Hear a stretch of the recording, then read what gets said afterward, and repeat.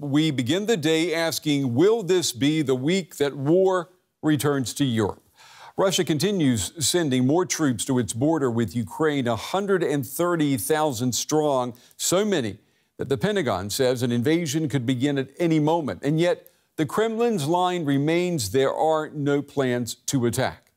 The European Union, NATO, and the U.S. are not taking Vladimir Putin at his word. Another week of shuttle diplomacy is underway to de-escalate tensions. German Chancellor Olaf Scholz and Ukrainian President Volodymyr Zelenskyy met today in Kyiv. Tomorrow, Scholz travels to Moscow for talks with Vladimir Putin. Germany is warning Russia any military move against Ukraine will bring severe consequences. Hello, Mr. Chancellor. Nice to meet you. A warm welcome in uncertain times. Chancellor Olaf Scholz's first visit here in Kyiv took place amid fears of a Russian invasion. And so the meeting with his Ukrainian counterpart turned into a more than 2-hour-long crisis talk. At the joint press conference afterwards, Zelenskyy reiterated his country's desire to join NATO, despite Russia's demands for guarantees it would not. Many leaders hint slightly that Ukraine shouldn't take the risk of talking constantly about membership of the alliance, because this risk is connected to Russia's reaction. I think no one is hiding it anymore. I think we should be sincere. It's our decision to take anyway. Both agreed, however, membership in the near future is not in the cards. Just like another thing Kyiv would like to have, German weapons to defend itself. Instead, Scholz offered more money and political support. Here in Kyiv, I am once again making clear Ukraine's sovereignty and territorial integrity are non-negotiable for Germany.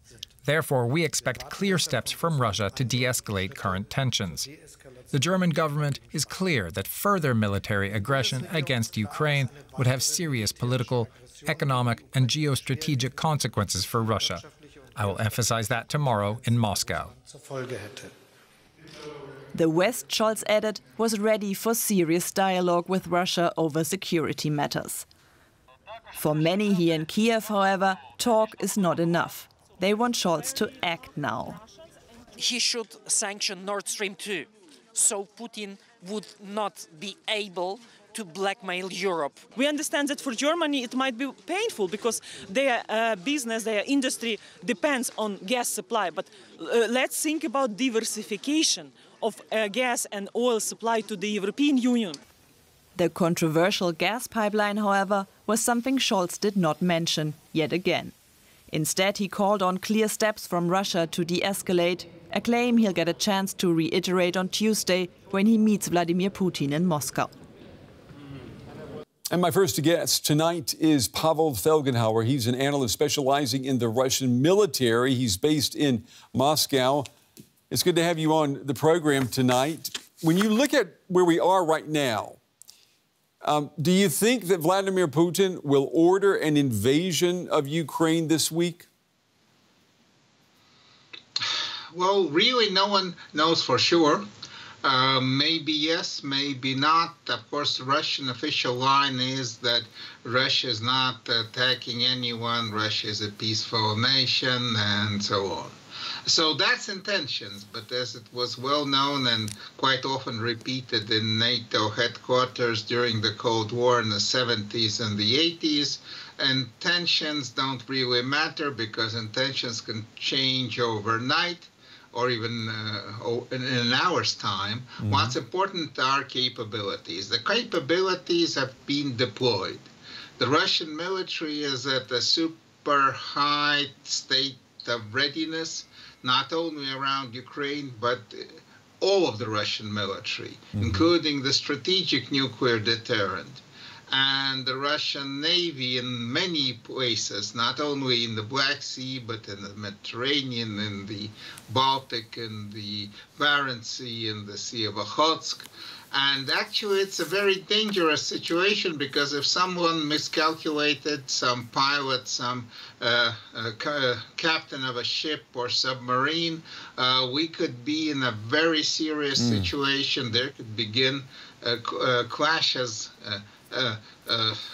skirmishes between directly Russian and American military. Well, Mr. Felgenhauer, let's talk about the situation on the ground right now. I mean, it's mid-February, and Vladimir Putin, he knows he has to use winter and the frozen ground to his advantage if he wants to use Russian tanks.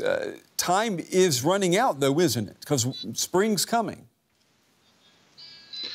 Well, it's a sure thing, of course, that the time is running out, and that is basically a good thing, because that means this present crisis will de-escalate rather soon.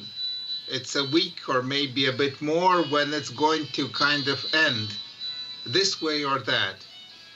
But even if it does end, if it does escalate right now, there is no guarantee that it will not go again in several months, because you need a more permanent political solution for the problem. Well, what do you? That doesn't seem right now very forthcoming. What do you think Vladimir Putin wants? Does he want to invade Ukraine and go for Kyiv, or does he want a land bridge linking Crimea with Russia? I mean, is that really where we should be looking for an invasion if one takes place? Well, an escalation may take place. The Russian military may move in. They have the capabilities there. Most likely, politically, it would be expedient to kind of exercise some kind of blitzkrieg, a very swift and decisive military campaign to defeat the Ukrainian military. The Russian military did that already in August 14 and February 15. Most likely, they hope they can do it again. I'm not sure that Russia has right now the capability to occupy the entirety of the Ukraine. It's a 40+ million big nation with a lot of territory. I don't think that Russia has a large standing army, but maybe not enough. I'm not sure that they want to really, anyone is thinking in those terms. Because it's well known that there are actually pro-Russian people living in Ukraine. Well, maybe at least 20% of the population would be maybe welcoming Russian troops moving in, and the majority would not. So that means the Russian military, I believe, if they move in, they're going to try to limit that to those areas of Ukraine which are Russian-speaking and where they would expect at least some more friendly populations than in other parts. Mr. Pavel Felgenhauer joining us tonight from Moscow. We appreciate your time and your insights tonight. Thank you. Thank you. A few minutes ago, I have welcomed the first soldiers of our reinforcement forces. It's a strong signal that Germany is willing and capable to reinforce the battle group immediately if needed. And within the next few days, I expect around 350 additional soldiers and around 100 additional vehicles. That was the commander of German forces in Lithuania. 350 additional German troops have arrived in the country to shore up NATO's eastern flank. Now, they are the first contingent of reinforcements.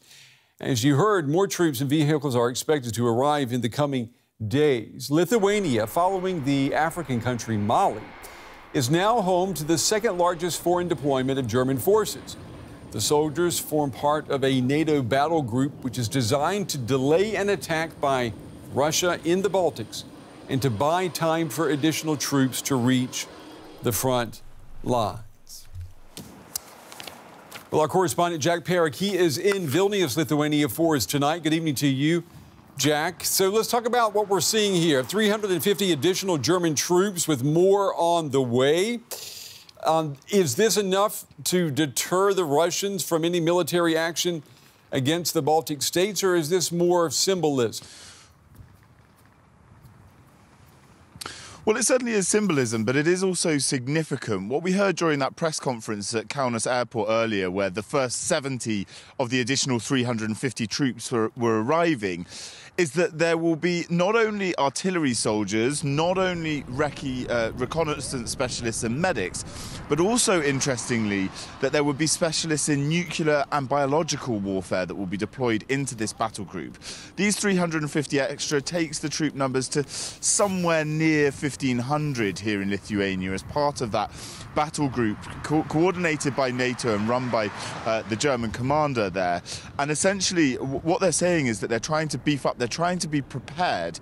They don't say that they have any warnings necessarily of any potential invasions into Lithuania by the Russians, but with everything going on the border, there is a sense here that this was something that Germany, could do in order to show support for the Baltic nations who've been really concerned about everything that's going on in Ukraine for their own safety as well. Yeah. Let's stay with that for a moment, Jack. I mean, we are talking almost nonstop about the Russian threat along the border with Ukraine.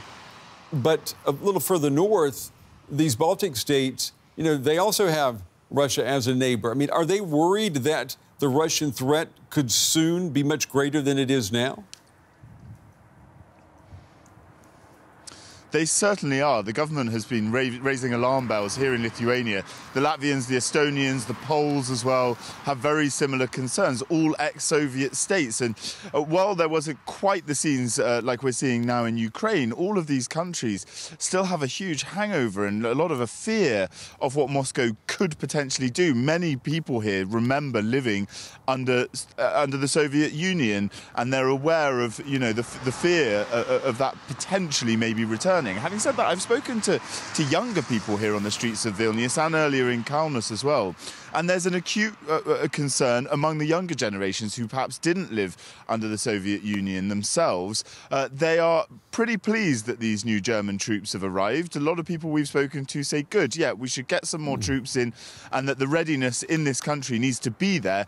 They do fear the Russian aggression that's going on, firstly in Ukraine, but also remember there's 10 days of Russian military drills going on over the border in Belarus as well.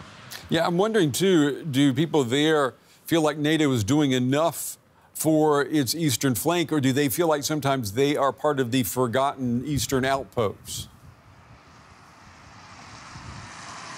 Yeah, there is a sense sometimes that that's the case, and also that, really because they're so far on the sort of eastern edge of NATO, that perhaps there's some nervousness, not to poke the bear, as it were.